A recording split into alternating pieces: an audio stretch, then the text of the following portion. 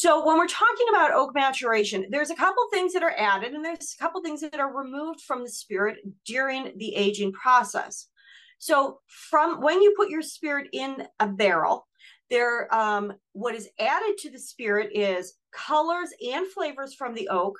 And then also because it is in that oak vessel, oxygen is able to get in, and that is going to impact the flavor of the spirit in the harshness. It's going to impact the flavor of the spirit. And depending on how long of time it is, that's going to have an impact on that spirit also. What is removed from the spirit, you do have an evaporation and concentration of flavors and aromas that take place. Again, that time factor is really important. Think of the difference between a 2 or 3 year old spirit versus a 20-year-old spirit, or even a 5 or 8 year old spirit. All of this is going to have a big impact on that spirit.